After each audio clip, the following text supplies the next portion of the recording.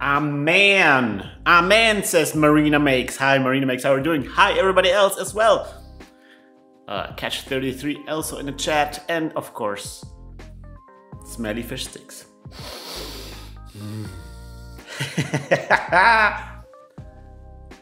And PCK44. Oh my gosh. Oh my gosh. Look at the crowd today. Oh, wait. I already have Pico-8 started? Okay, I already have Pico-8 started. So today I actually wanted to, I was like, I'm gonna wake up early. And then before the stream, I'm gonna get so much work done. And then turns out I did not go to bed early enough yesterday.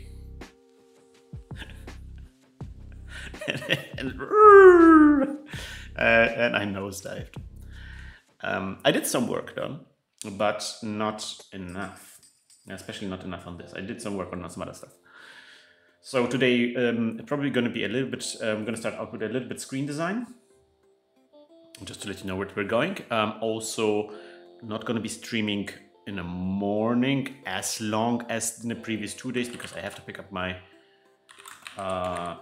my daughter from kindergarten. I stayed up gaming with my family. That was home for the week, so I'm going to chill a bit before I sleep or fall asleep mid-stream. That happens a lot to me. Yeah, I feel it, yeah. The napping gets real, especially in my age. Naps are have become a big part of my life now.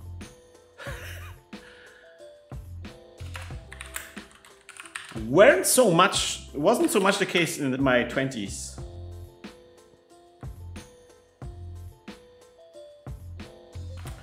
Oh, there's, by the way, there's some backup shapes that I want to get rid of maybe here. No need for those. Oop, door. Let us, also the music too probably also can get removed. Just cleaning up a little bit. Okay, so let me check out the to-do list. Wavy scrolling issues. Yeah. Then there is a level UI pass coming up, level customization maybe, yeah. Deleting UI. Yeah, the UI about maybe if there's some levels in your history that are not solvable, maybe you can delete it.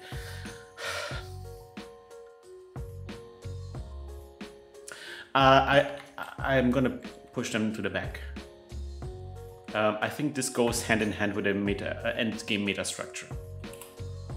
That's kind of like topics that we need to have to solve. Like, what is the meta structure and so forth. Naps are the one of the true pleasures of life, and that and food. See, I've heard this argument recently or some time ago, and I find it quite interesting that we have only a limited time on this planet, and it's kind of weird that sleeping, so not being conscious, is so good. Like, it's so pleasurable. Like, we'd rather spend the limited time that we have not being conscious quite often. It's kind of weird, right? And then you wake up in the morning, it's like, oh, I'd like to not be conscious for a while. Still. It's so weird.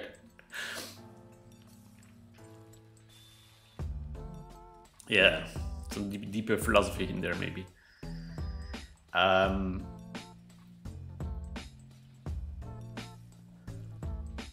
Okay, there's an undo that we might do. Oh, by the way, have you guys seen the hot tweets of Zep about Picotron? How there's like a undo API that's embedded in Picotron, because Picotron is kind of like made for you're supposed to create tools in Picotron to make games. And he posted some, Zep posted some screenshots about how he makes an API to quickly implement undo steps in your editors that you create for Picotron. And wow, powerful technology. But most of the time I like shutting down and lymph clearing or whatever. Also Picotron, okay. Sometimes I have nightmares. Dreaming has been sucking for a bit for me. Oh, that's not cool. Yeah, so maybe let's not. I would be happy if we can do kind of maybe like a level customization thing where we have like a little menu when you create a new level that you maybe can do some UI stuff there. Definitely want the global stats.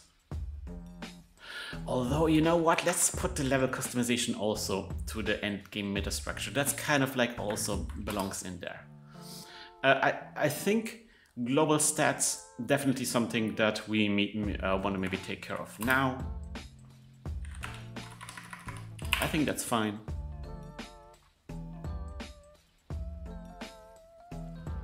That really reminds me of the 2000s, yeah.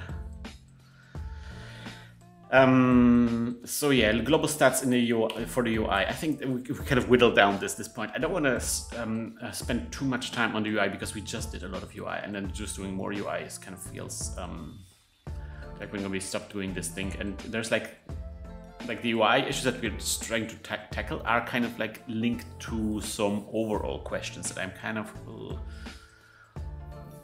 yeah, that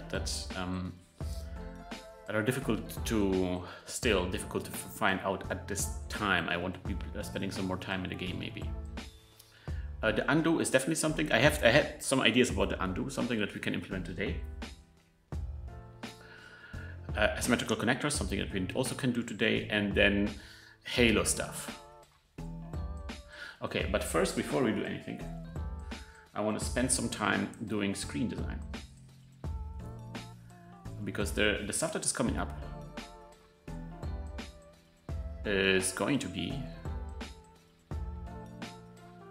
involve some UI stuff. So I kind of want to, I have two mockups that I want to find out. First, it's kind of like the level ending screen. I want to find out, you know, what the game will look like when the level ends, like when the game ends. And another one is kind of like the, yeah, here the information about the new level. Maybe we want to kind of like figure out how that's supposed to look.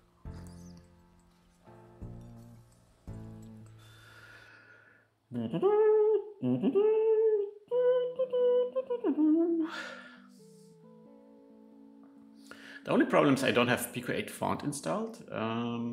Skip. And I can't really just like make text. This is really something that's really annoying. So whenever I have text that uses the Pico-8 font, I actually have to import it from Pico-8. But yeah.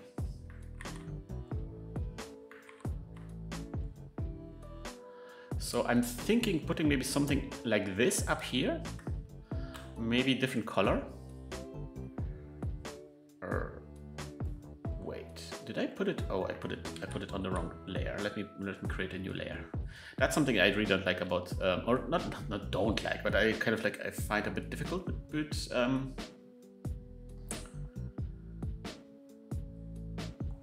why is there no new layer button? There should be like a new layer button here. Like in Photoshop has one.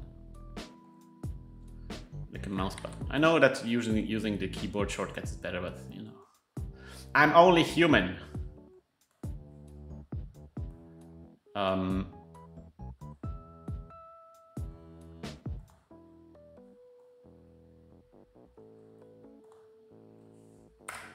Okay.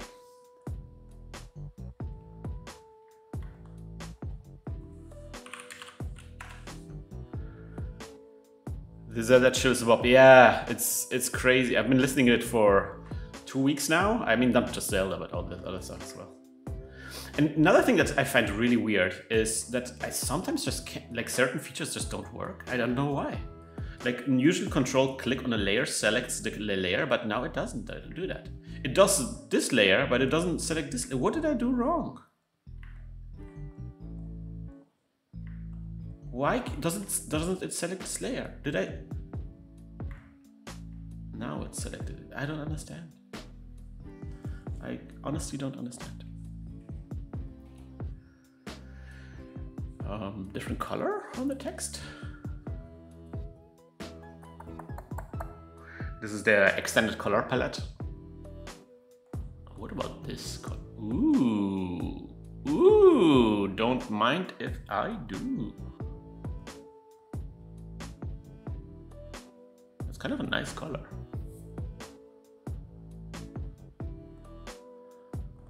What about these colors? Oh, look at this. It's a bit too subtle. What about this? Oh, I like this orange.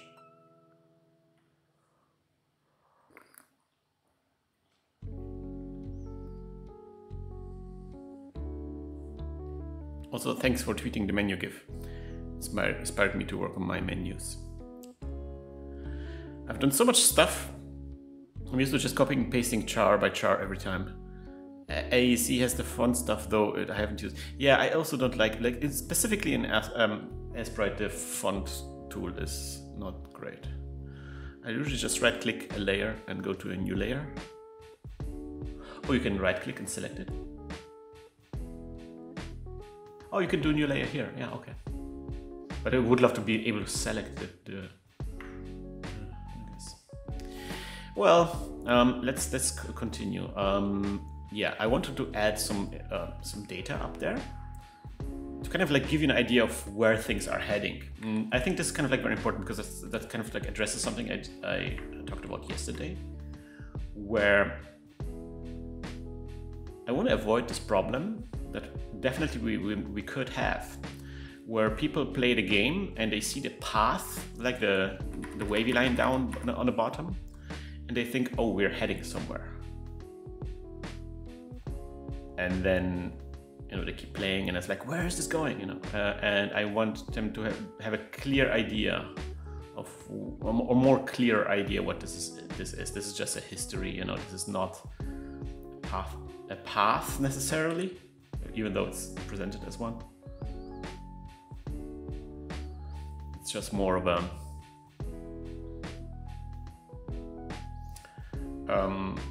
record of what you did in the game so far.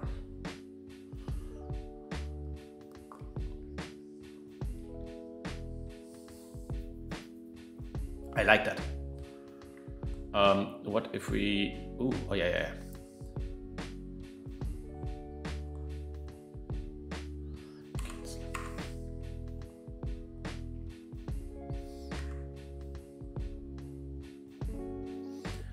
Ah, man.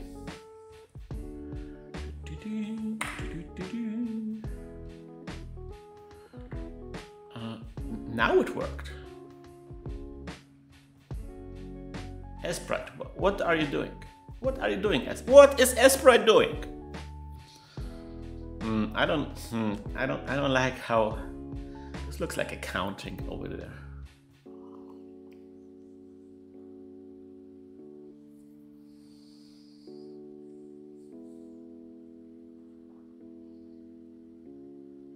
Yeah, I don't like the look of it.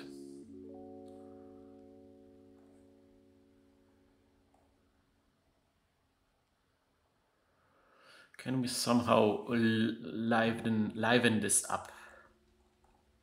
Oops. Shift N is new layer.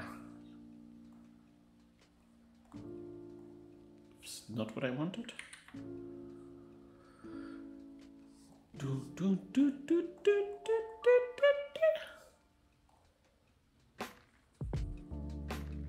It's kind of amazing how you have the fill tool and it's quite often so useless. Can we stroke?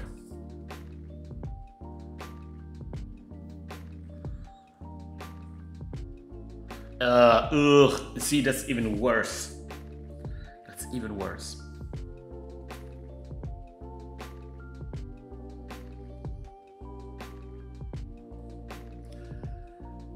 Even worse. Maybe if you remove this line, maybe the line makes it really bad.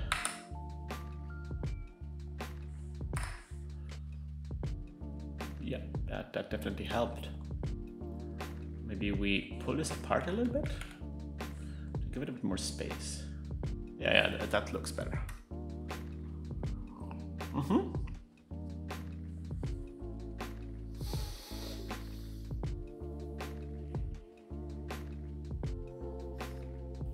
Would having the minor data be color 15 to make it softer help?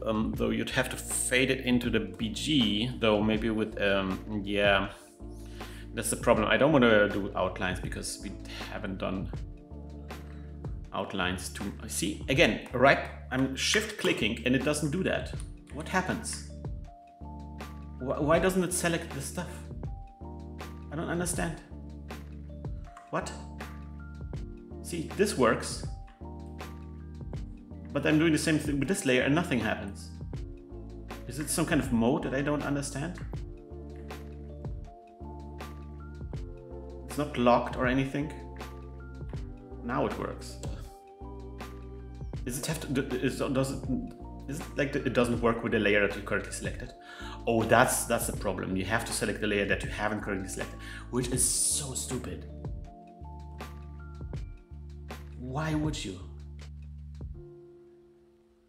I have to click on another layer. Oh, does that help? This stuff here?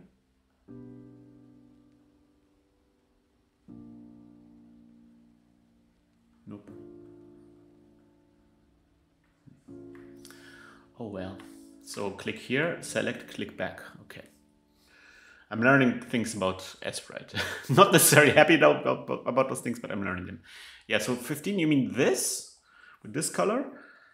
Yeah, that obviously won't work.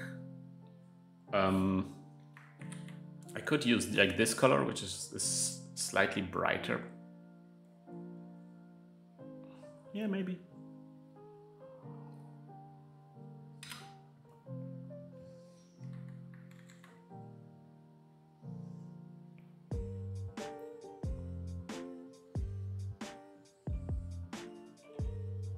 Something disappeared, I don't know what. Oh, yeah. The timeline.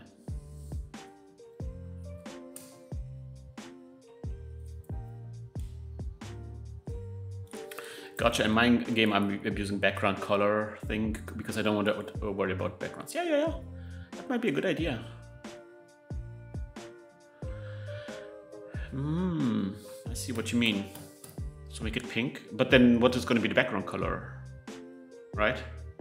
If you make it if you turn the, oh yeah, oh I see what you mean. So you turn the color pink. Okay, let's try that. We turn the color pink. Maybe that will look fine actually. What is this? Why cannot I draw? What is the problem? I'm selecting colors in a palette. What?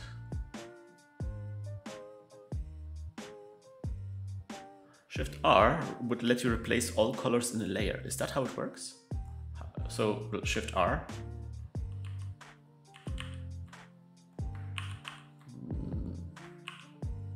No. Doesn't do anything.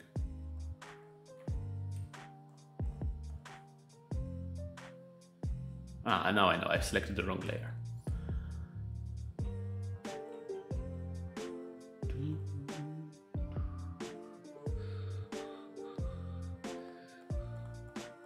I have another text layer here that I accidentally created. So something like this, right?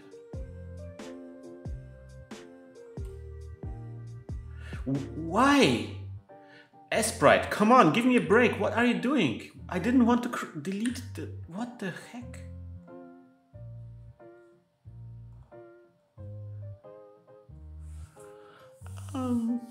Nah, it's a bit difficult to read. I don't know. I do like the extra contrast it gives, for sure. So maybe that's something that we're gonna do. We're just gonna do this, and then we're gonna use the salmon color as a text.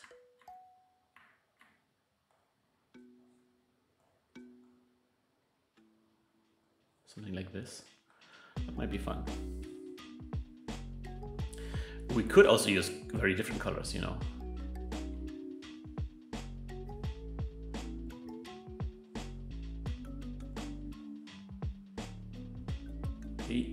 I do not hate that. This is always my favorite color. I already told you. I think this is the most powerful color in the palette.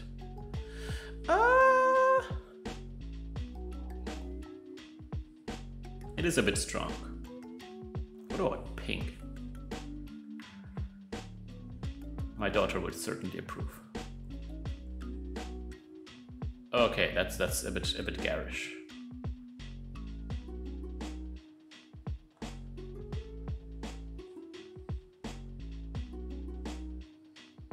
Oh, that's not bad.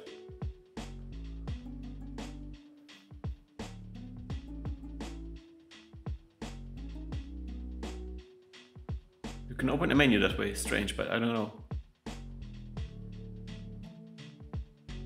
Yeah, control, maybe, no, control R is here. There's nothing.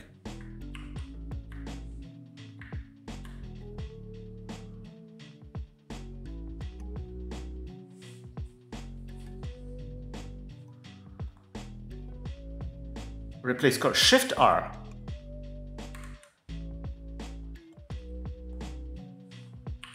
Ah, oh, look at this. So I can replace this with, oh, look at this. I can quickly try different colors. Now, if I knew that earlier, why didn't anybody tell me? You guys are not good friends. Oh, that's actually cool. Yeah, I think I think this gray is a good text color, and we actually might use it down there as well.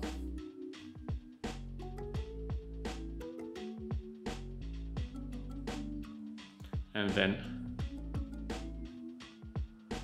did you write Shift R or Control R? Shift R. I pressed the wrong button. It was all my fault. I take everything back that I said. You guys are awesome.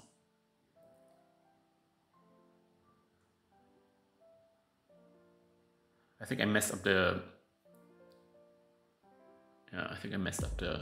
We have to fix the palette.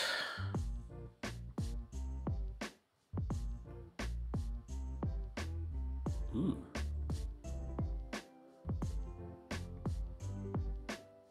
Just a nice unobtrusive color.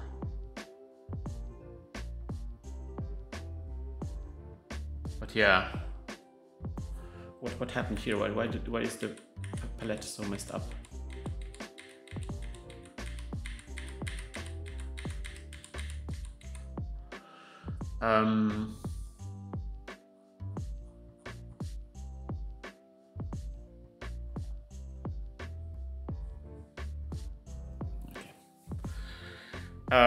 Okay, so let me do. Why is the text still? Ugh. Shift R. Oh, that's such a good feature. Oh man, this really revolutionizes the way I think about. So wait, so which one? This one or this one? This is so weird in the alternate color palette. These are so close to each other. I literally cannot see the difference here. And then this gets replaced by, I thought this one. Yeah, that was the ticket. Someone with no sprites, I just have to type in random numbers until my home menu looks good. Well, that's what we call the Monte Carlo method.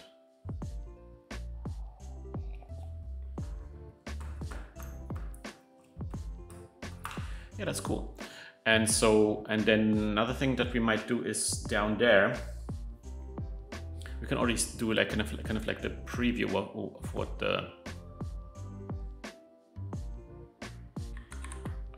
the difficulty level screen might look like. Something like this, right?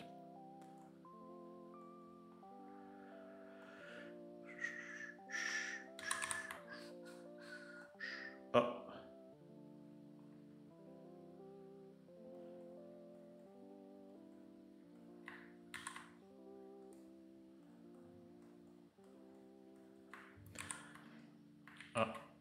What the heck? Copy, text, paste. Sometimes this, I swear, this program sometimes just completely is it because what is this red border? Or this?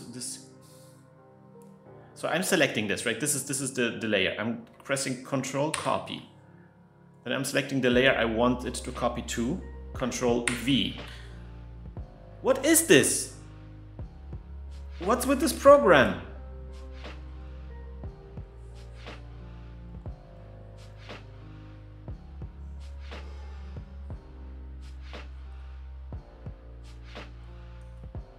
I think this clicking here selects the layer. Oh, okay. Oh, you guys don't see it because my face is there. Okay, so let's try it again.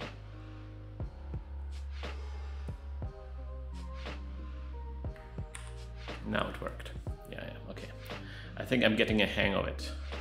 I think I just leveled up. My understanding of this program just leveled up. So the idea is that, yeah, sorry, my camera is, I'm gonna move the camera. There we go, maybe that's better. Yeah, so see, if you click, there's this this yellow outline, and that means I selected the layer and not pixels. And if I click inside the pixels, then that white outline, yellow outline disappears, and that's something that's confusing. Yeah, but yeah, flickering. I'm not a fan of the flickering method. I think if you're flickering, then that is very stressful on the eyes. So I'd rather not flicker.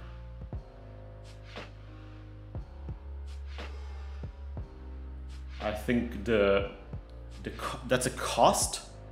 Oops. That's a cost. It costs. The cost of that method doesn't outweigh the advantage of having slightly more colors. I think it's better to invest that time and effort and everything into making the existing colors work.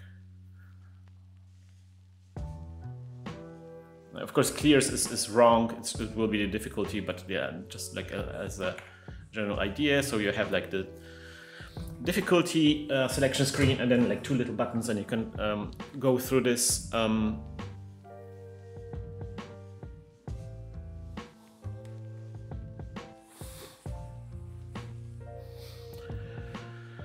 That's really cool, and something I will be testing on my lunch break from work. Never considered that idea.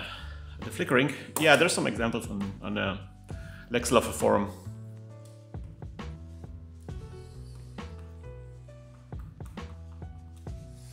And there's also going to be some additional UI for the key. I'm not really sure how to solve this, because we have to have UI that solves two issues. First, you're being able to enter your own key, but also like a button to randomize maybe. I'm not sure how we're gonna solve that. Probably there's gonna be like an overlay, there's like a button edit, and then you click on the edit button, and then something goes up, and then there's maybe like a keypad where you can type in stuff.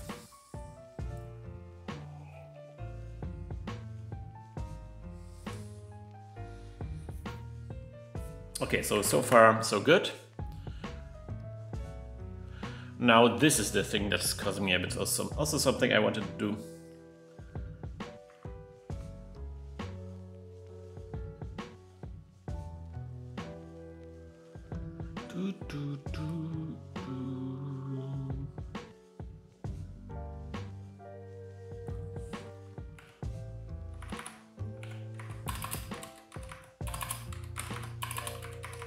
Bring back is that the Halo debug?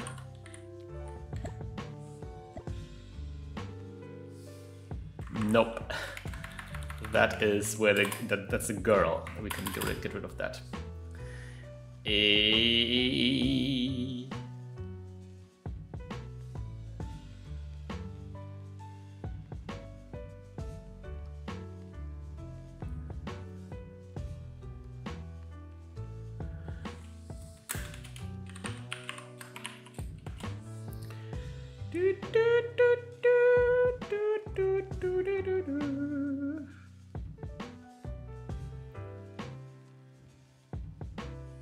Thanks.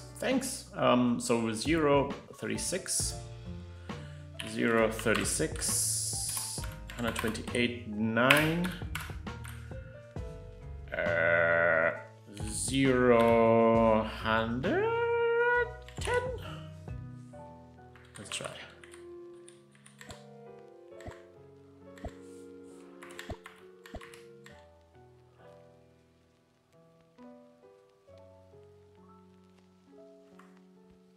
That's an interesting.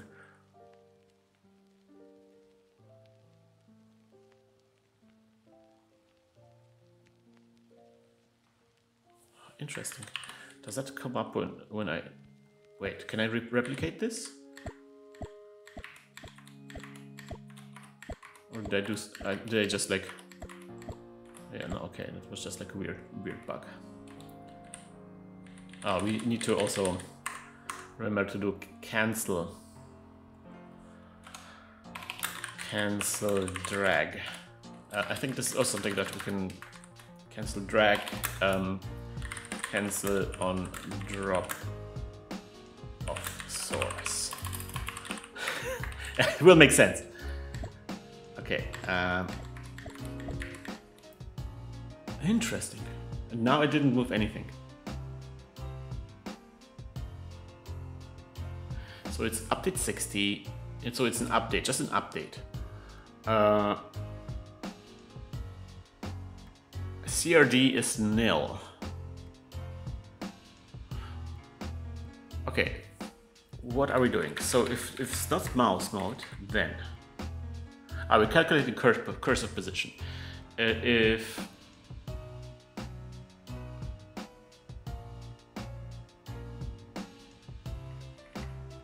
somehow the heap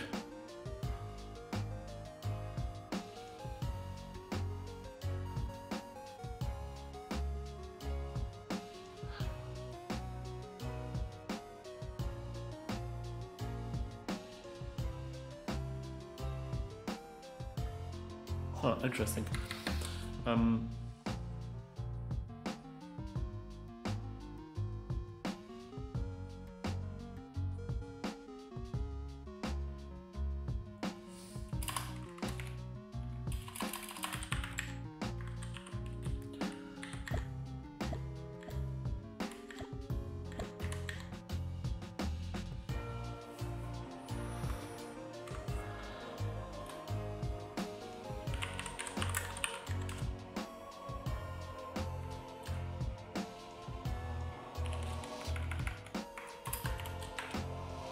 Select one.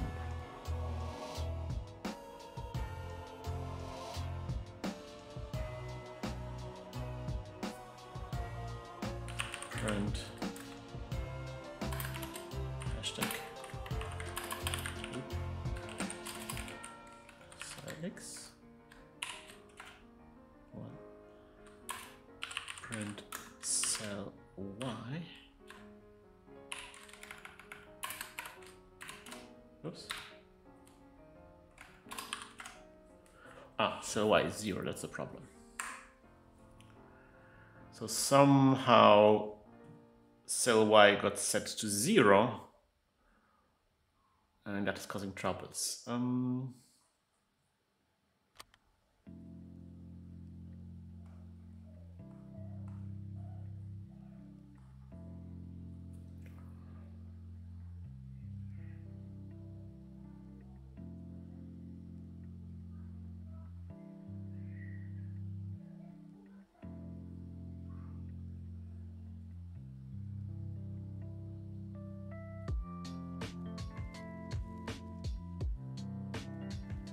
Okay, so we dropped into Halo. We're not doing anything with the cells.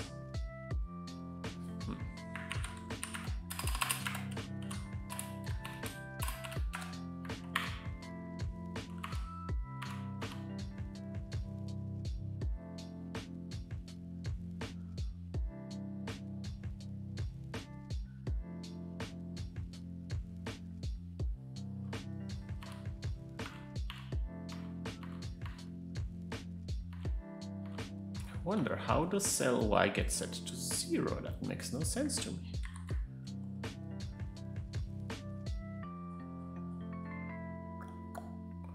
Somewhere, somehow, cell Y gets to 0, so we have to kind of monitor what cell Y is. Okay, so now it's 1. Now it's somehow 0.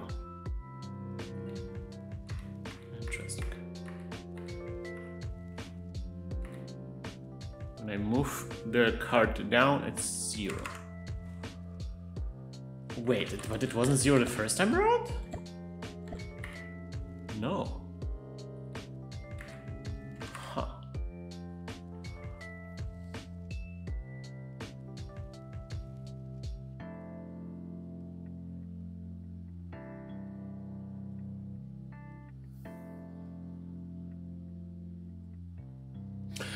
I know why.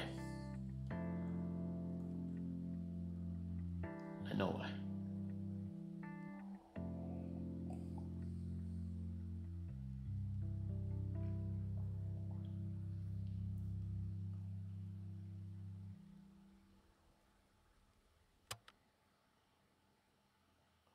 See, if cell Y is 0 and heap cell X is also 0, then this mid actually returns 0, not 1.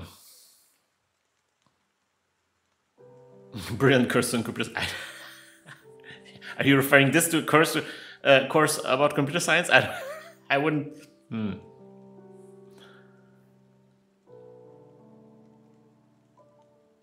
Or are you referring to brilliant.com?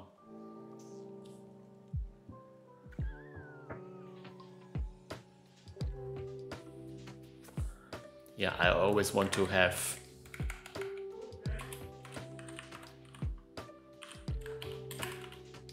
somehow brilliant.com. Okay. I thought you were, that was like a compliment. That's not really computer science that we're doing here. We are working with computers, so yeah, I heard about brilliant.com, but haven't checked it out yet.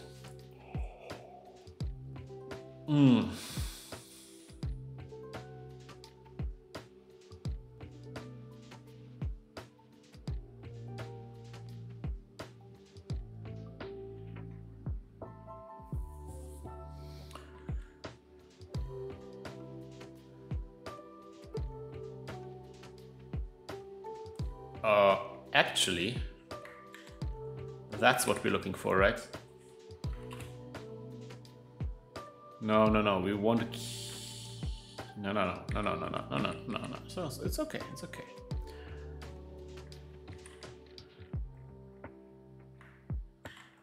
We just want to do like a double max here, I guess. We definitely never want it to be 0. But we never want to.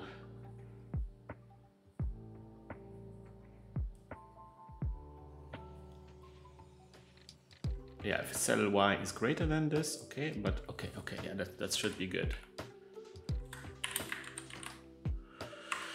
Did I make a mistake, Arun? Yeah, I thought I was smart, but I'm not outsmarted myself, as always. Oops. Oh, that's weird. It's 2 now. Oh, yeah. I guess min, right? Yeah, min.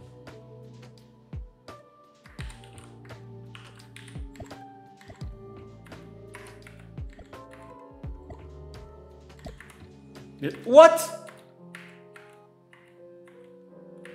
Why? Oh, because we're doing min. Oh, God.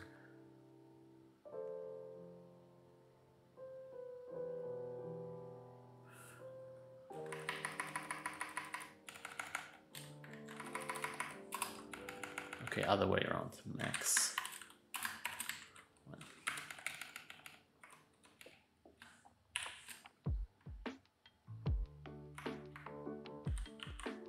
Yeah, we did mid before, but mid didn't work.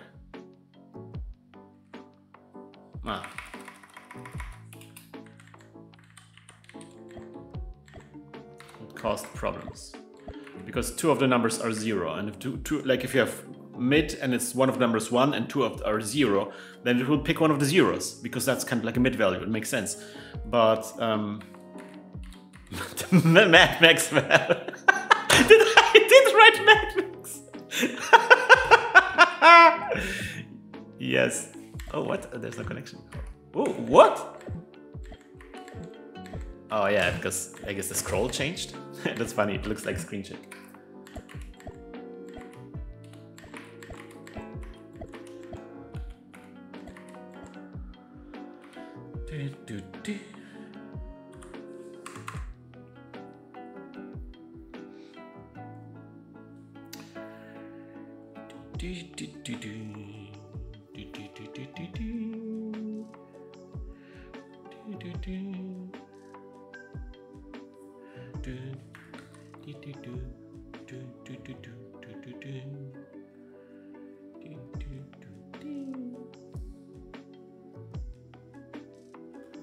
Pico-8 endless runners. I've definitely, my students made some. I could not, I wouldn't be able to tell the names though.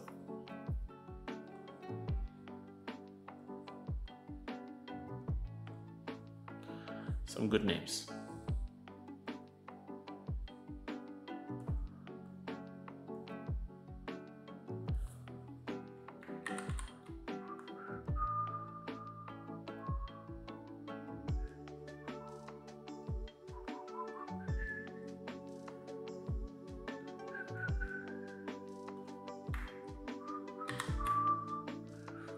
So the idea here is that for this end screen, maybe we have something like this, you know, and then edit rotate 90, something like this, right?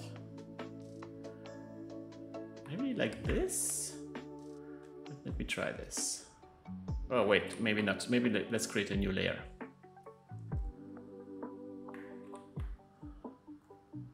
Or like this. This would be also good.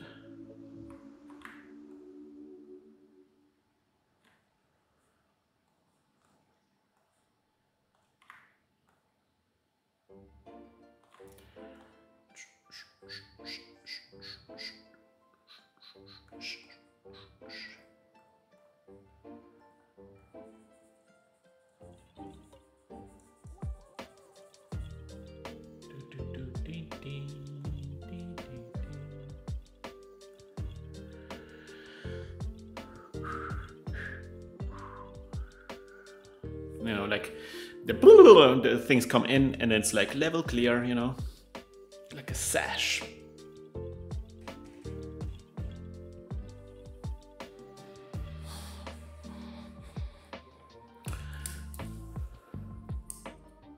There was that advent calendar game forever ago where you're running on rooftops. Oh yeah.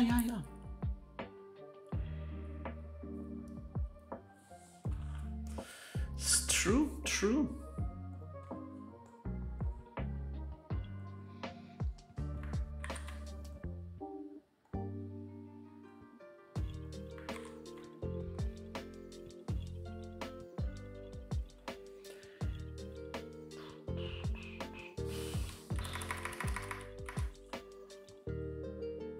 The problem is like there's not many stats from that. We don't have to communicate a lot of information. So doing like this breakdown is kind of does nothing. And you know, this text mine clear is kind of like, ooh, I actually want to maybe use a bespoke font for this.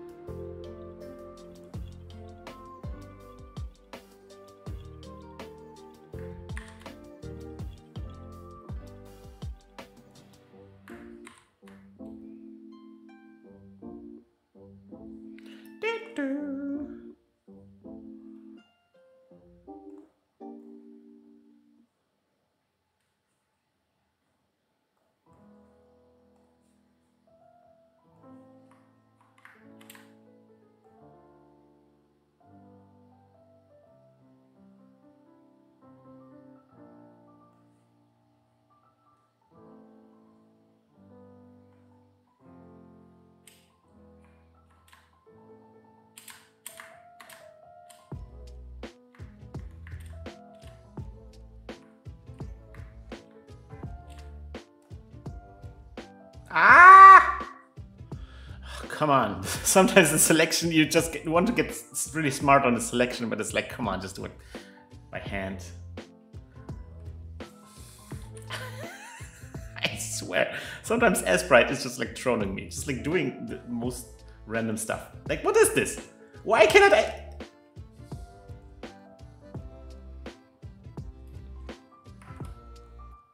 What?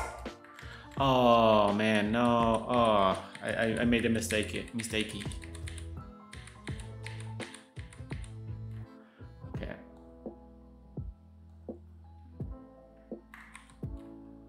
What? What is this? Oh, I'm gonna flip out, man. Okay. Okay, I just want to put the button down here. Put the button down!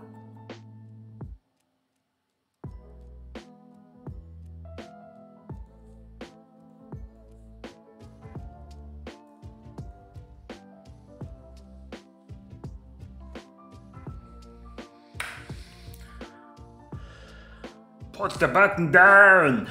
Put the cookie down! It's not a tumor. It's your mode at yeah. Thanks.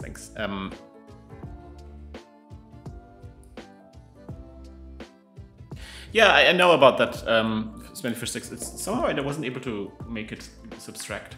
I don't know why. So I clicked on it, and that was apparently like obviously a toggle. So you know you create that kind of problems. How do I make it so that the background is not like does that no? Can I? Oh, there we go, transparent color. Let's give me this. Well, wow, that's actually interesting. You can just move this around? That's so weird. Well, but that's not what I want.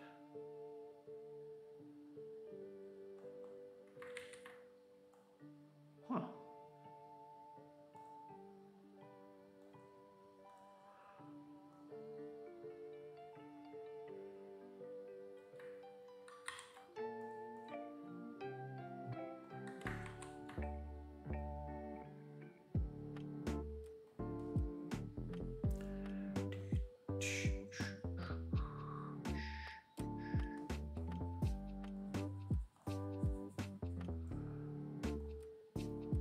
I know it's a bit of a fight with AGBIC, but it's worth it. It's a fight worth fighting because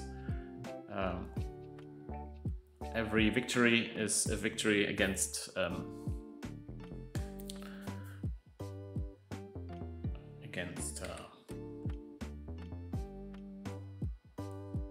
Adobe.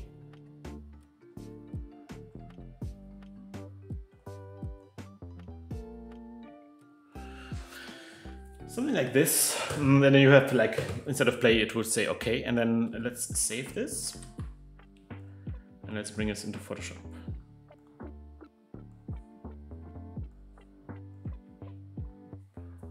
Yeah, sure. It's kind of like one mock-up.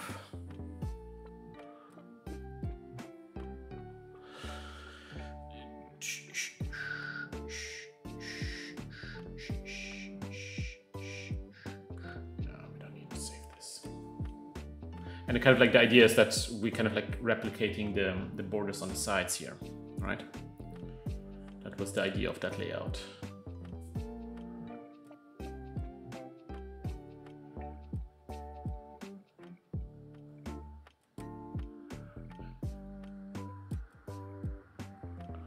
Oh, you can open AGBIC files in Photoshop? Really?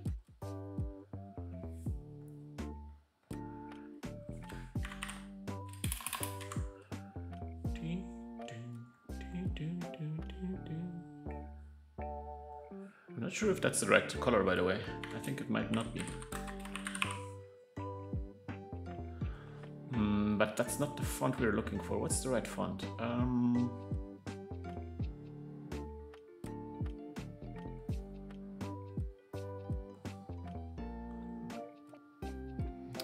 What's the font?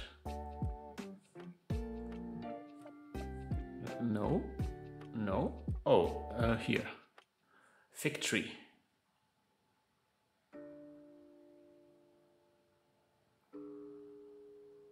Okay.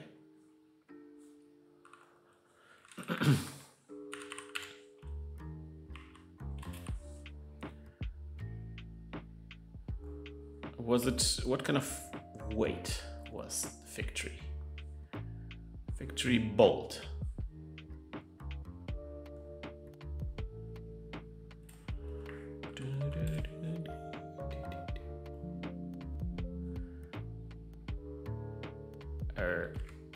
Really? Can I only set it?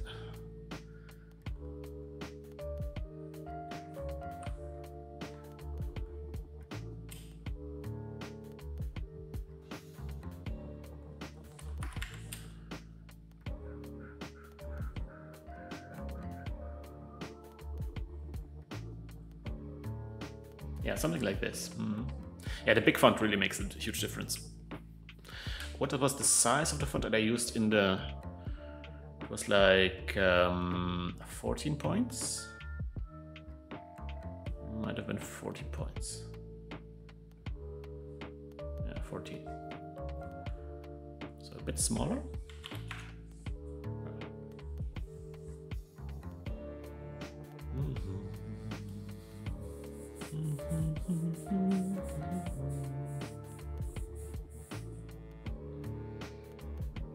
Yeah, that looks good. I think I'm gonna keep that.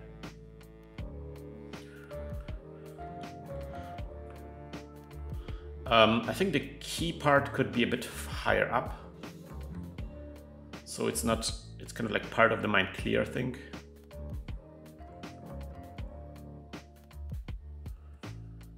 It's weird here. You know what? Let's get the text out. It's kind of crazy that I got used to Photoshop so much. It's kind of very difficult to do anything in other program because I just like not used to how things work in other programs. And every time I press like some things by instincts, it has like undesired consequences. And so I end up like just reverting back to Photoshop because like the I've learned it. I'm so used to it.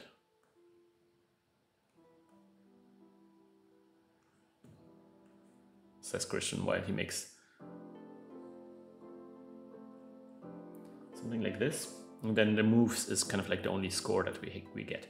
And then, you know, this gives us a kind of like a place to then later expand it and maybe do some other stats, not just the number of moves, but, you know, other things. Something like this. Although I don't like that. I don't like that. That was not good. I think I'm just gonna put the key together with the moves. It's fine.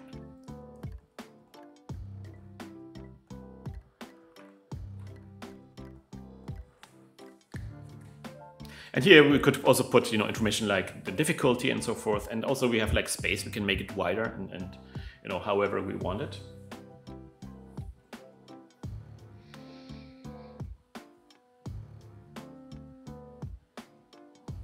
And you know, the stuff comes in so from both sides, whoop, and then opens up and then keeps moving.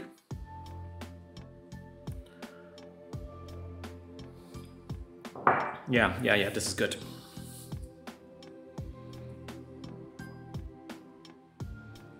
This is good. So let us prepare the text, because that's something that some of the fonts we already have, so we don't have to do them again.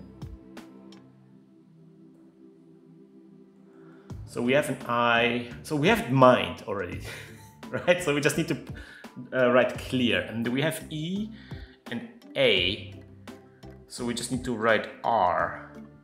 L is kind of like already there, and then just a C. What, you know, it's no problem. It's no problem. I kind of love when it's like mind is already there. An exclamation point, but yeah, an exclamation point is, nobody cares about that. Okay, so let us fix this.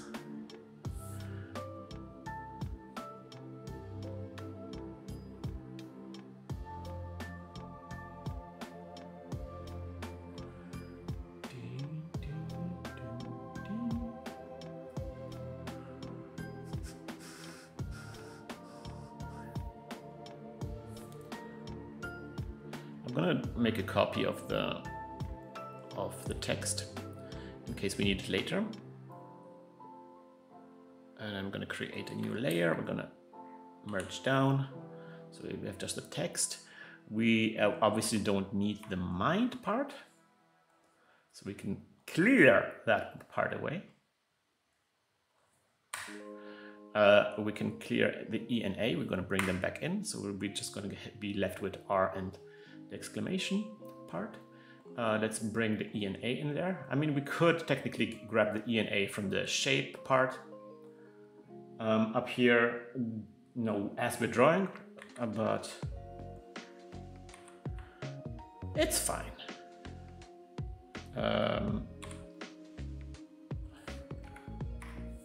Like this.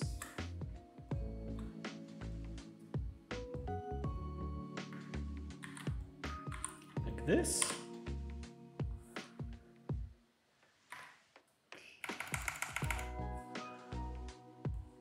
I cannot spell, apparently.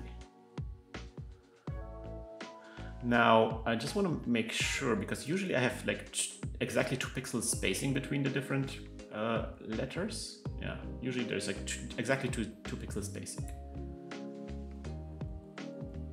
I think here's, yeah, okay, so just I want to keep this up.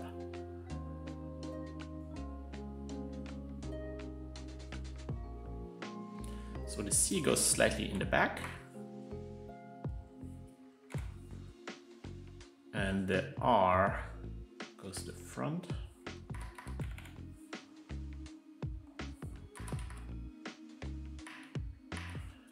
And A, is that A? Yeah.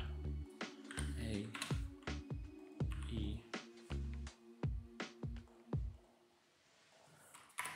Something like this. And the exclamation point goes further out.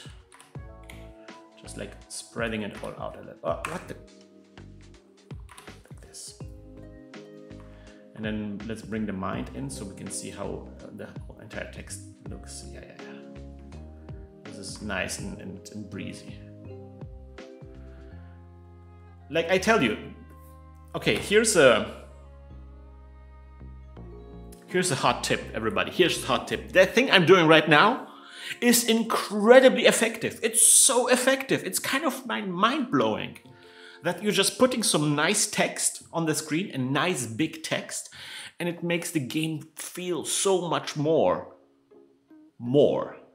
You know what I'm saying? It feels like, wow, I'm seeing graphics, you know? And it's weird because usually you expect, you know, oh, I'm gonna create some beautiful pixel art and so forth. And these are important too, I'm not gonna deny. But how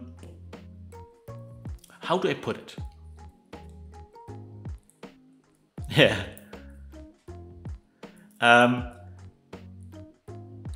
The things that look good on any given platform, usually, that's my theory. The things that look good on any given platform, on any given medium, are things that are difficult to achieve. Because the things that are easy to achieve, you see them quite often, and they kind of become familiar grounds. So you're not getting that excited about them. So, for example, Pico-8, looking at small 8x8 sprites, you kind of go like, oh, okay. You know, you're not really like, wow, you know. Because you see 8x8 sprites all the time. And also looking at the typical Pico-8 font, you know, okay, it's typical Pico-8 font. It's very easy to do it. You see it everywhere because it's so easy to do it. And it kind of becomes kind of like the baseline of the thing. And every time you see something that is kind of like really difficult to achieve, that is kind of like costs a lot of resources for the given platform that you're working with, that will definitely catch your attention. So big font is not only like big font, so it's great, but also like it's extra impressive in Pico-8 because you don't see it that often in Pico-8. You don't see that kind of how do I call it?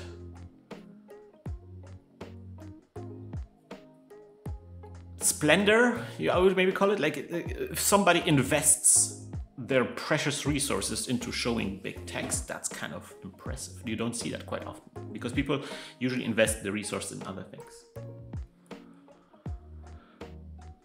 In my game, in an older version, I tried bigger text, pushed it up to 8x8, but it seems too blocky or awkward. A text like that feels bold and formal or whatever, feels really nice. Yeah, you have to make sure that you invest in, like, then you get into typography. I think typography works, like my impression, like a cheat with typography is always to introduce contrast. If you have a lot of text that is the same size, that doesn't seem so great. But if you have a big text and a small text underneath, you have the contrast between text sizes. That makes the big text pop. But also the small text adds like the texture that makes the, like it creates like a range of expression. And if all the text is the same size, it's kind of like this, everything just kind of like merges into one and you don't really feel things. So this mind clear thing, that looks impressive because you have like the little text underneath. And also because it's big text, as I said, on a platform where big text is difficult to do. If everything was big in the screen, that wouldn't look so impressive. And conversely, we had it previously that everything was small and that also didn't pop. But yeah, I think just like, and yeah, also you have to keep in mind, what are we trying to say? We're trying to convey to the player that they did something, that they achieved, like we're trying to do something like, hooray, you did it, you know, like, yay, you achieved something big, congratulations, you know, you're trying to be like, celebrate their success. And so the caption being big and expressive and like taking up space and like punctuating, like, you did it. That's the important part. Here's some little details, you know. That's kind of like what we're trying to convey, and that's what the text kind of like, we pick the text size accordingly.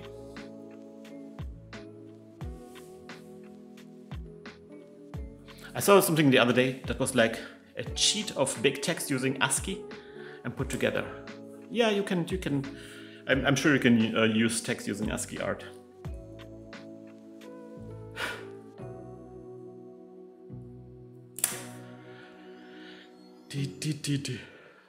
No, but I had great success on Pico-8 using picking opportunities to make big text appear. Usually worked wonders. It was like, it's a big deal. It looks like a big deal. Even though it's just, I'm just going to Photoshop and just like using text, setting it. It's quite often it's actually not such a big deal technically, but it feels like a big deal.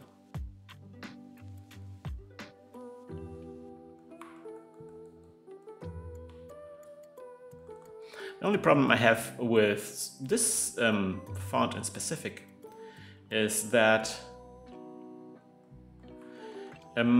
it's a really nice and elegant font that is really hampered by the pixel art.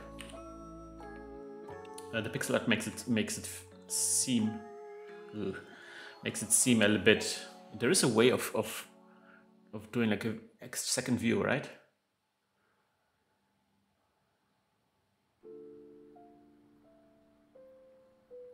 Window?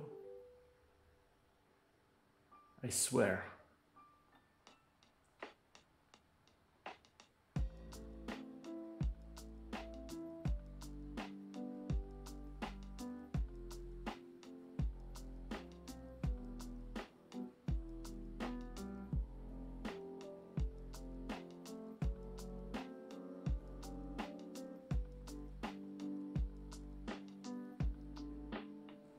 There's somehow a way to create like a second window with a different zoom.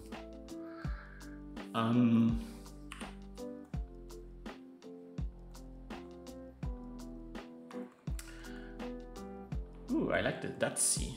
I like that C. It is a bit truncated, but a bit more compact maybe.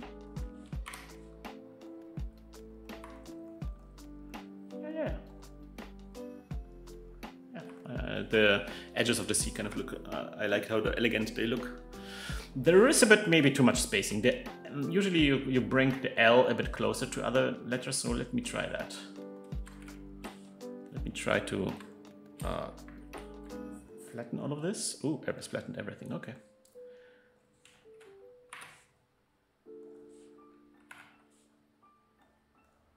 How does that look?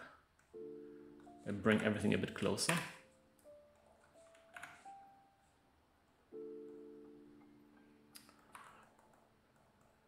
Ooh, no, that looks wretched. Ah.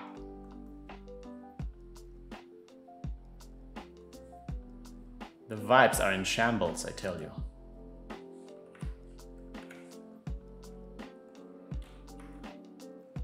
I'm not sure about the R. The R looks a bit robotic. Maybe we can.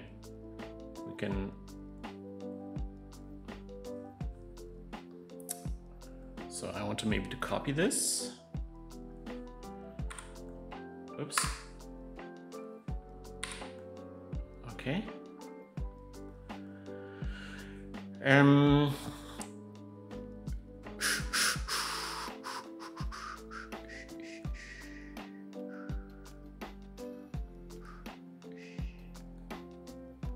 Yeah, see, the R doesn't look quite like that.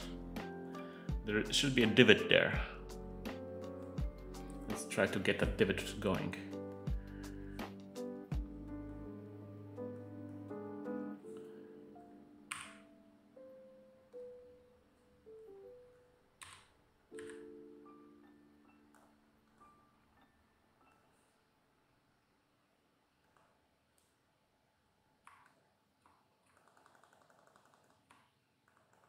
We could make it the R wider like this, right?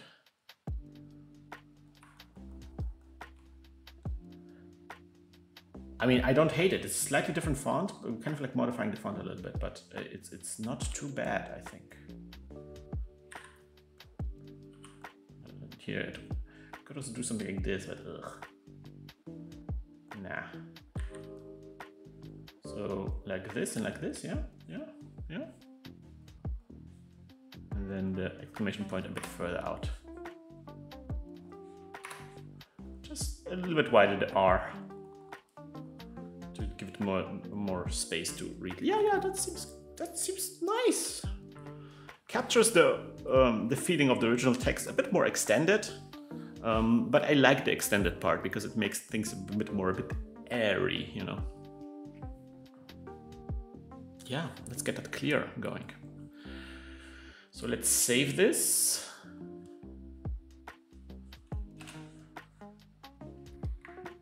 Let's collapse everything down to the background layer. And let's copy this. Edit crop.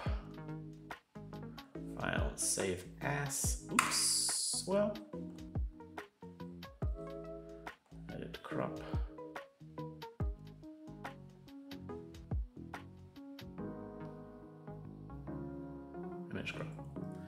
File save as.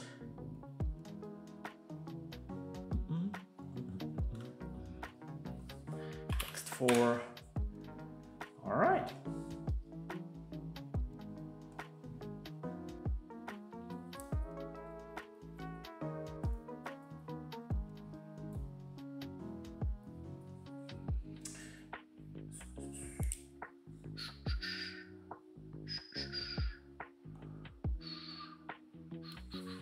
Yeah, the R with the bridge. You seem to be liking this. Okay, that's good.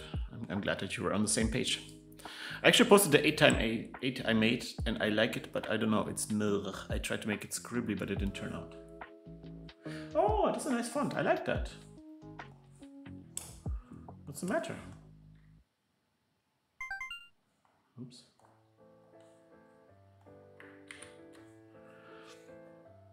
Oh, yeah. I see what the problem is, yeah.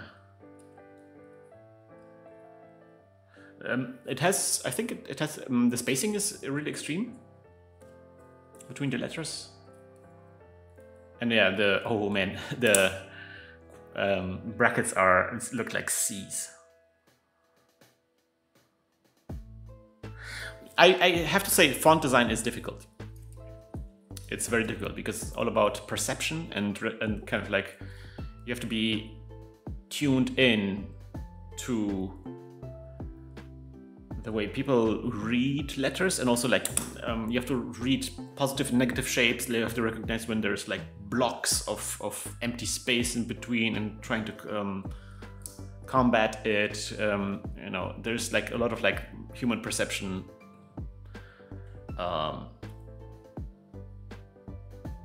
bugs, I would say, that you have to kind of exploit and be aware of. So yeah, it's not a joke, but I already posted it before, but I do recommend this book for that. This has a ton of 8x8 fonts in it from different games, and you can just be inspired by them. I mean, these are old games, so you know, and they're quite often similar, so it's not a big deal. Something I noticed, and that's something I just learned today that I kind of want to keep in mind, is that this effect, you see this effect where you have like gradient on the text. That's a very, very crazy good effect to make the text seem more amazing. Especially if you're going for that kind of arcade, colorful style. So just using the Pico-8, standard Pico-8 font with an outline and with that grading on top, that already is a huge deal. Yeah, fonts are hard, at least certain parts of it, like. But yeah, I think maybe I should design a new font, maybe overlay it in a prototype part to make sure it fits too. What's that book's name? Oh, that book is called Arcade Game Typography. Arcade Game Typography by Toshi Omagari. There's a surprising amount of fonts in it. Like, it's just fonts, you know. And they're categorized by different types of fonts. So these are, I think, the sans serif fonts.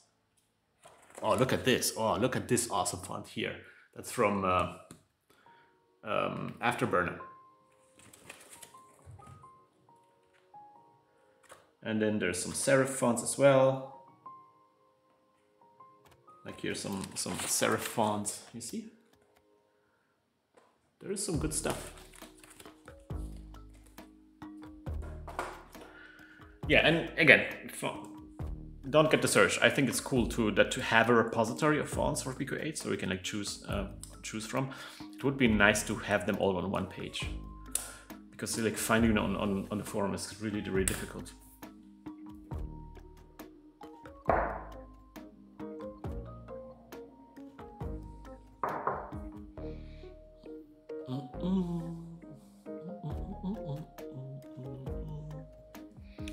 Okay, so let us start working on these things.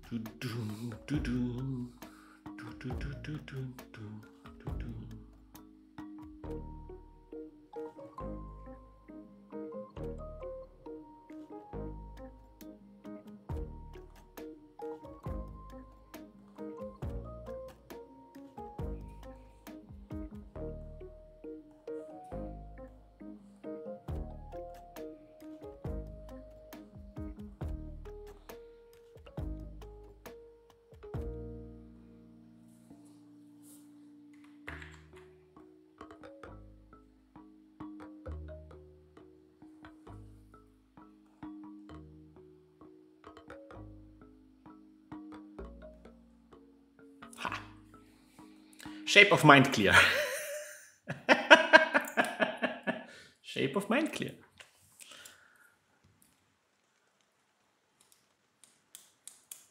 Who's the author? Toshi Omagari. Okay.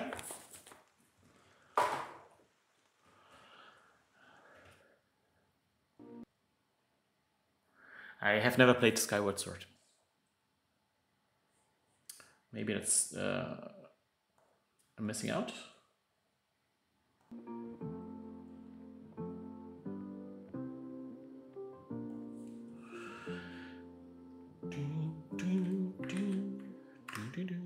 Okay.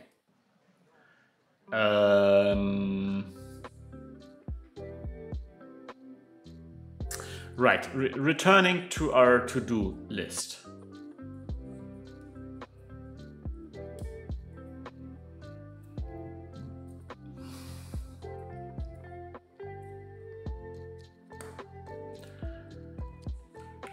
So we do have a score screen. Screen design we already did, so let's do the score screen eventually. So let's put that on our list.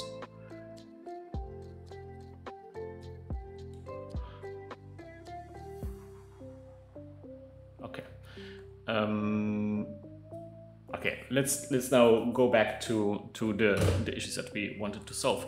Wow, man, there's some crazy clouds outside, and like sometimes it's full sunshine, sometimes the sun gets covered by the clouds. So like the lights is changing so crazy in my room here.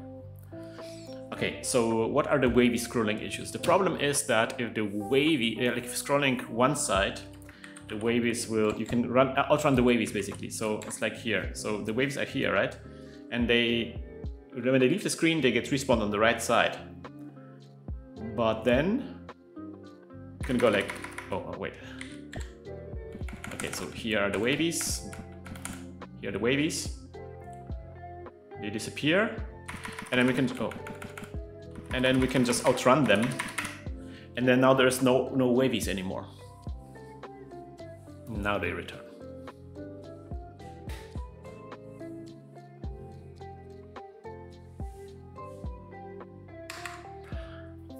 So I want them, if they are too far to the left, I want to reset them.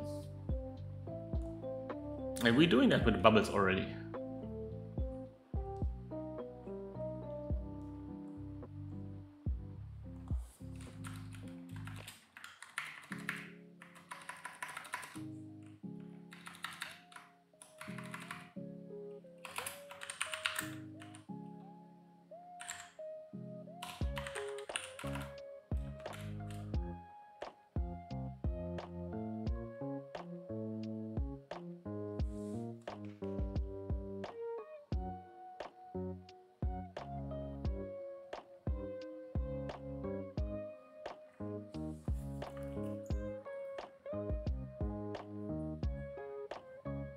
Yeah, thanks Toshi. Now that I'm thinking about it, if I have a cool font, I might run out of sprite space.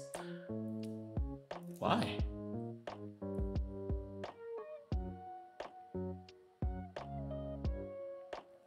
You can just use the alt font feature that doesn't cost any sprite space.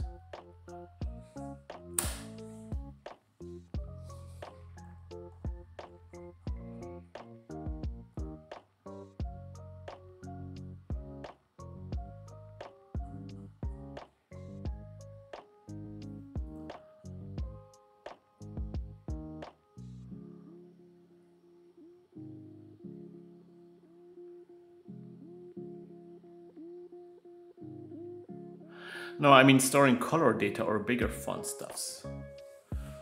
Well, the thing with bigger font stuffs is if you have a bigger font, then you probably want to use it for, like in my game here, I have a bigger font than 8x8, but I just have like two things that I want to print, the name of the game and then mind clear. Just a bunch of things. I did kind of a similar thing with high stakes. I had an alt font there as well, and I just had like a couple of things I printed it with it and the numbers. So, you know, just really just a few things. And as for the gradients, that's something you can do with software.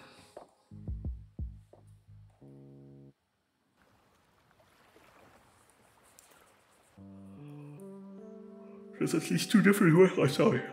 There's at least two different ways of doing the gradients on a font. One is printing the font multiple times with different colors and then using clipping rectangles.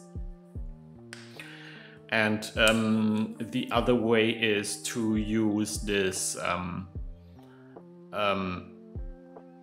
mean, that's a bit crazy, but you can use the, you know, there's like this feature where you can flip you can use secondary screen color, but you can turn on and off certain lines, right? So you could use that also to render font. You would have like a font color, and that font would cycle, and that color would cycle according to the line you printed in.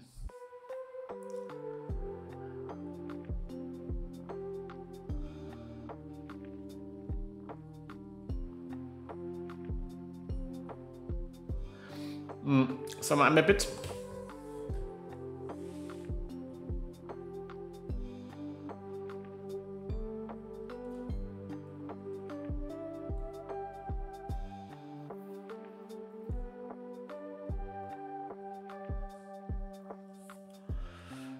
let's go like minus 64.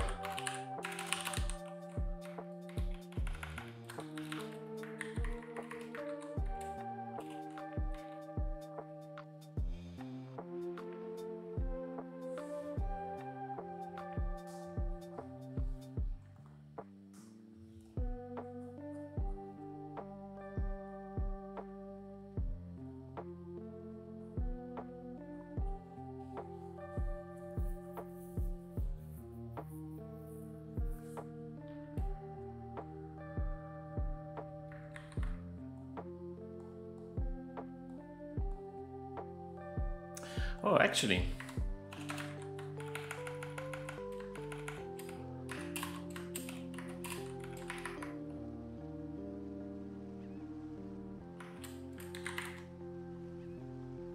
Ooh. Yeah, that makes it a bit difficult.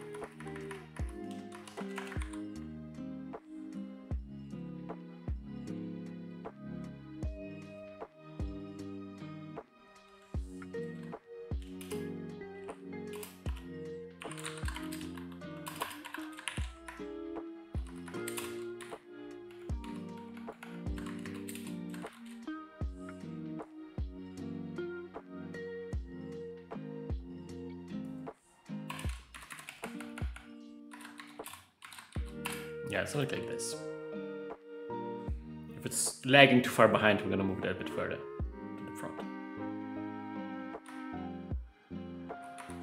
Minus 16, right? How long is the wavy?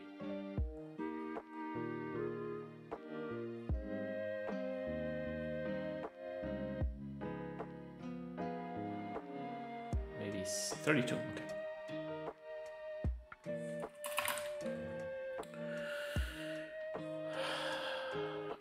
The most important stuffs would the most important font stuffs would be the area names. Anyways, I was just thinking about it. Yeah, clipping gradients is fun. Yeah, scanline lets you do stuff, but I think you'd only have 2 colors to play with unless you use the other gradient mode, and then you'd have to manage 2 colors per 8 block. It's been a while. Yeah, I haven't been looking into it myself. Yeah.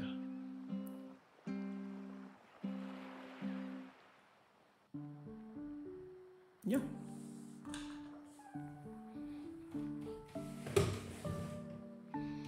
Oh, another thing you can also do, but that's kind of like you could go other way around. So instead of you make a font that is a stencil basically, and then you draw the gradient like with just like, you know, rect fills, and then stencil the background on top. So kind of like punch out the font out of the gradients. There's multiple ways of doing this, and it looks, I think it looks really good. Today there was like a tweet where somebody did that and was just using the standard Pico-8 font, and it looked so good. Okay, so let's try that.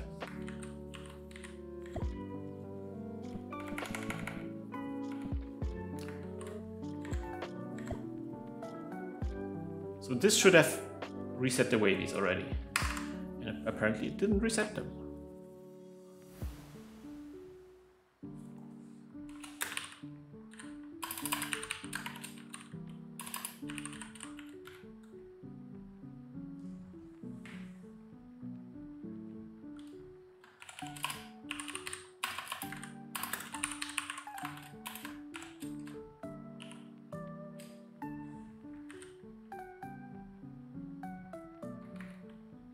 Oh.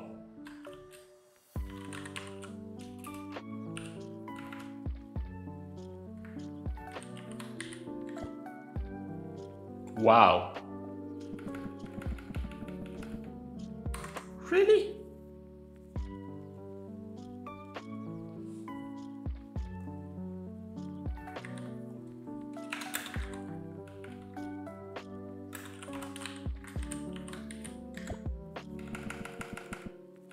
Oh, wow. None of this ever gets triggered? No, that can't be.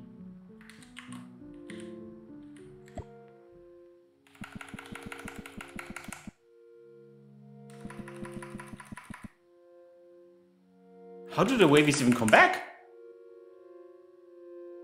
They do come back. That's how they come back, right? Is this a problem with the debug somehow?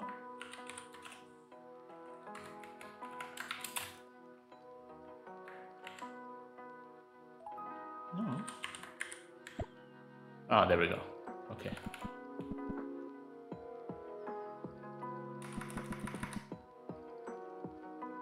Okay.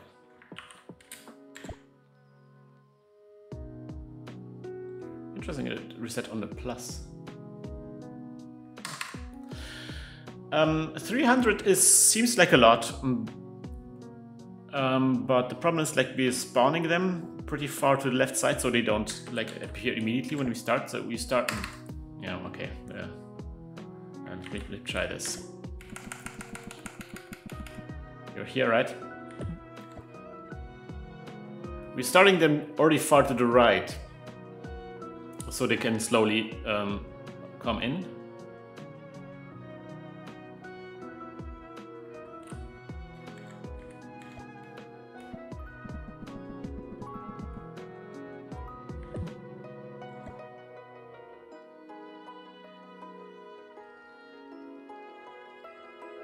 Yeah. So if I put the cutoff point too closer to the side, to this edge, then that will actually capture the spawning locations of the first wavies, and then you get all the wavies at the immediately. So yeah.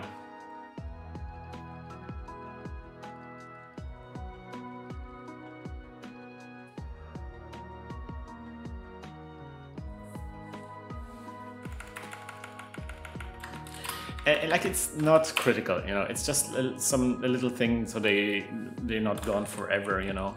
Because like it's so easy to just like we're scrolling pretty far here along, and there's not too many. Oh, actually, it's pretty much a lot of entries right now. But just saying, you know, it's.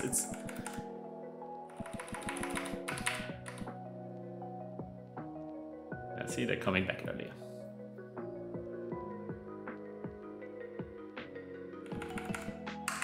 It's fine. This looks good. Yeah, let us see what else we have to do today. Okay. Okay, so let's draw those global stats. Let's do that.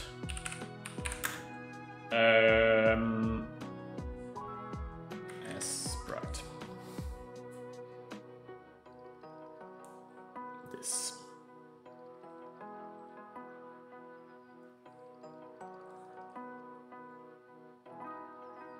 Gonna make sure, because I'm gonna have to do some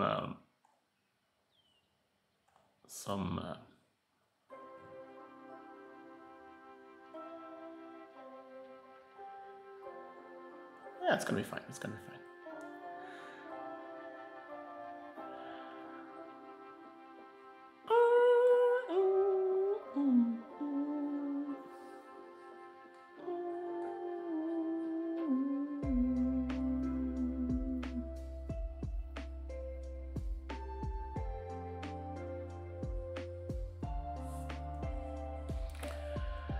Cprint.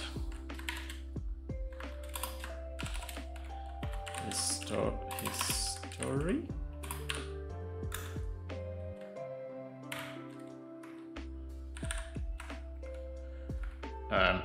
Hashtag history.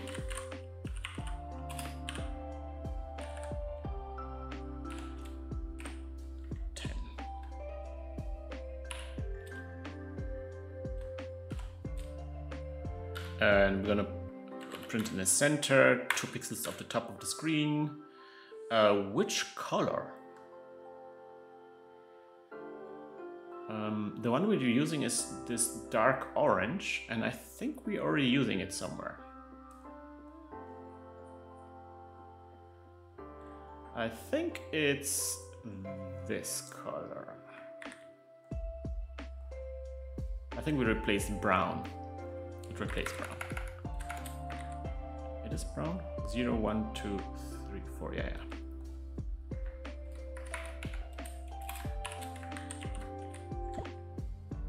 Well, that's definitely the wrong color.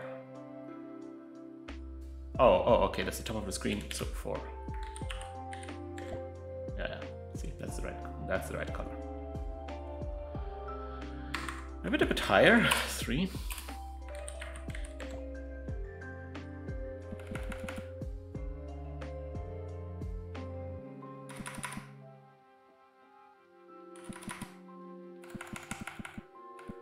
Oh, wow. We should print it on top of the bubbles.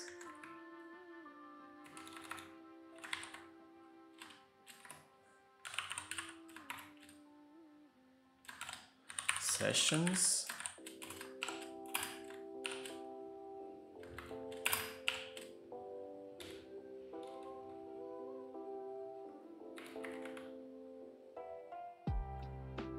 Uh, 64th. Okay, it's not going to 64 now. Let me find out.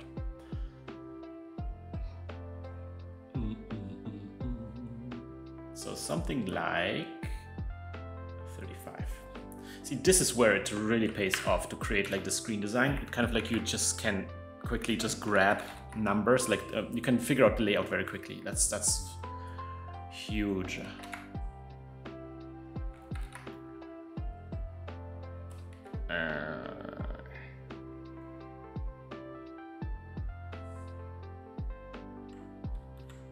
Like 12. And the color is going to be, I'm going to use this dark color, which we haven't used yet. I'm going to change that to that other dark color. Yeah.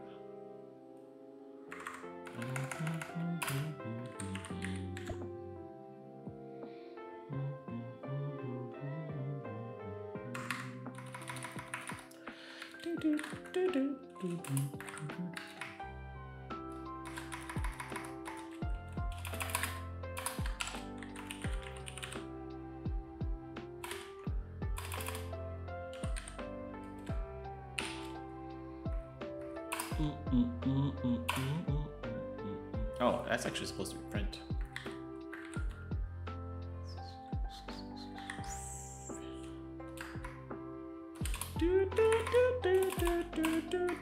Oh man, the earworms are real. They are real, if you know what I'm saying. Oh yeah.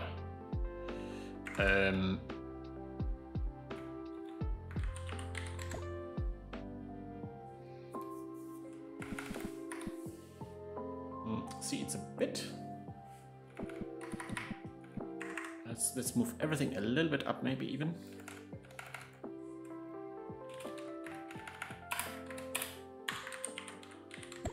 Maybe we have to bring down the amplitude a little bit. But it's not too bad, I mean, whatever.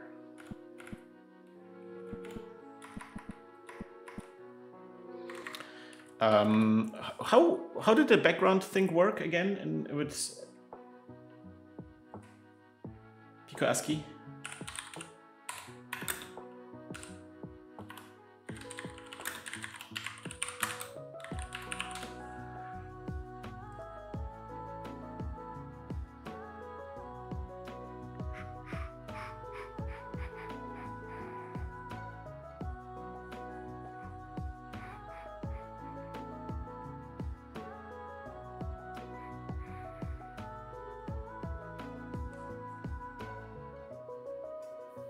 Huh? Can anybody help me out real quick? It's backslash. Okay. Yeah, that's what I want to maybe try out.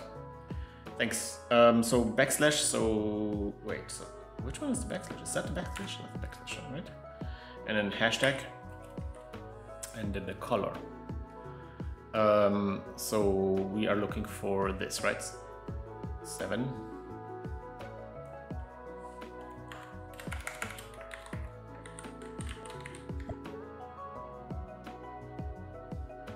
Yeah, I think this is cool.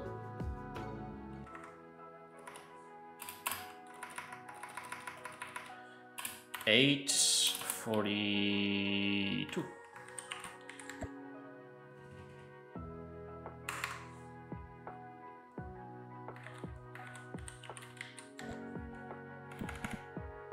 So they kind of like overlaid over everything. So the bubbles don't interfere with the readability of this. Sweet. And then, yeah, then we have to print those global variables in there. We don't have them right now, but we will.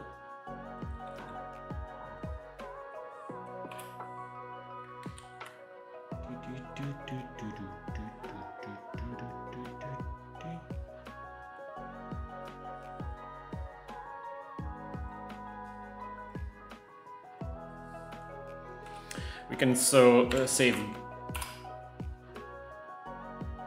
g tries equals 0 and g clears equals 0. Global tries and global clears. And then g tries equals d get 0. G clears equals d get 2, because his off is 1.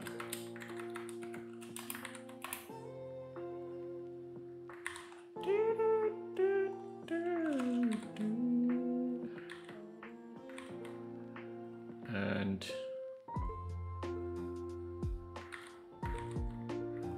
G clears here. Okay. Now we just want to make sure that when we start a new level that G tries this gets increased. That's something that we're not going to do immediately.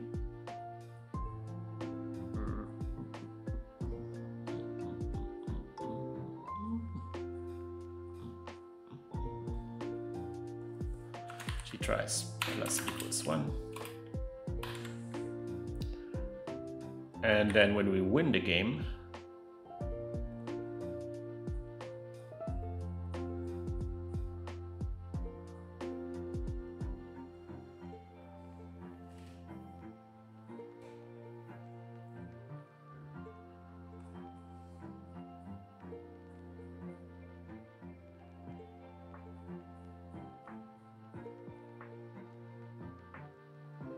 isn't it here somewhere?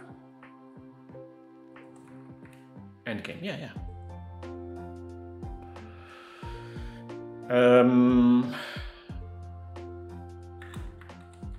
G clears plus equals 1 and then save.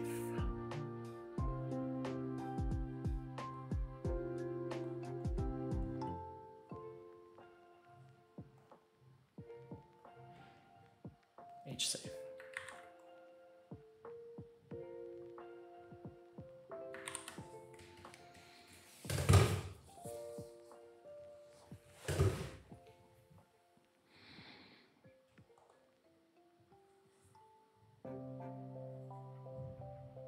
Oh, I think I will have to take off soon, right? Oh yeah, I have to take off soon. Okay, just let me do one more thing. Let's just see if this even works. Oh, we have to print them on the screen. .g tries .g clears. Okay, so we have one session, that's good. Now we're gonna play one and go to the main menu, and we have two sessions. Okay, now we're gonna finish one. Oh.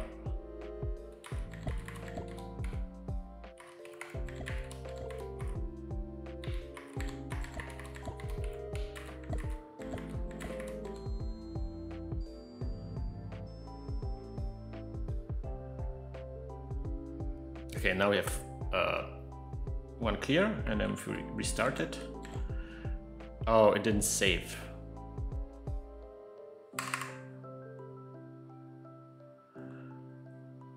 Oh, okay. There we go.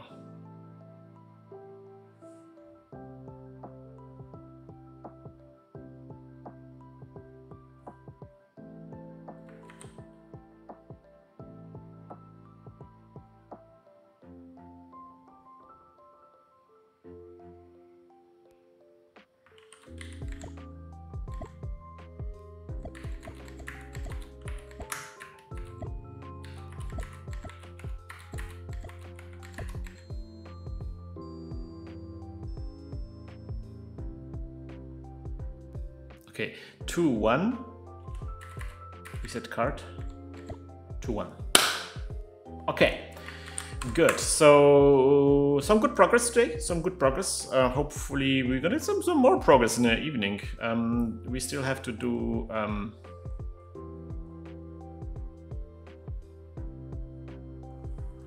So we have the global stats. We want to maybe do the the undo stuff and fix the connectors, and also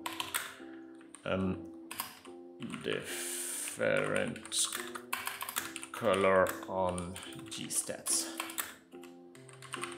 Okay, thank you so much for joining me on this session. We are going to be back this evening again. It's gonna be awesome. See you next time. Bye bye.